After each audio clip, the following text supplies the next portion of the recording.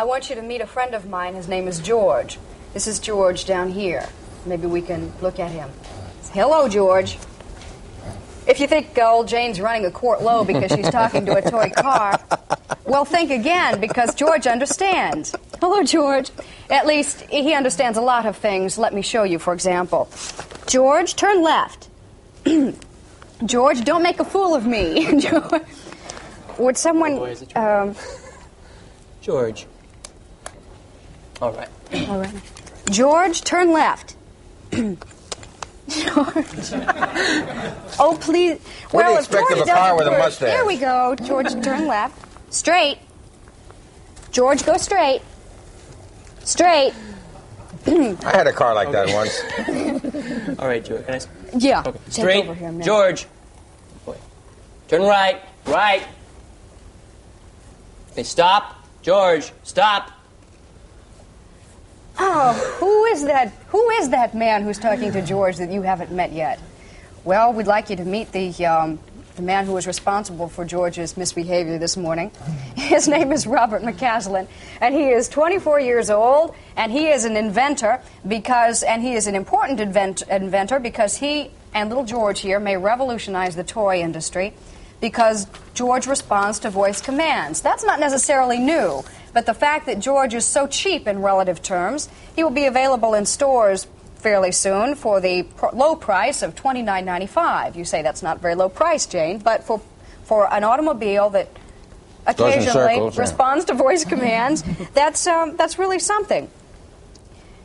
You invented, or rather perfected, voice command technology beginning when you were a young lad in high school, as I understand. Right. Is that correct? Correct. About 17 years old. Now, what is it that you have done exactly? Why does George respond sometimes? Why does he behave for you and not for us? Okay, George has a built-in personality. If you're in a good mood, he's in a good mood. It's Monday morning. That's true. Really. And his personality is that you might say left, and he'll go left, but he also might stop. He kind of thinks for himself as he's doing what he does. Now, let's be honest. He's programmed, right? And when no. I say, George, go left, he'll go left because I was told to say left and not right. He might go right. What is it, the sound waves activate a certain mechanism in the car? Correct, yes. Right. Yes. But with some people, regional accents sound differently to that mechanism in there? Yes, they do. If you talk to the car in Hebrew, will it go backwards?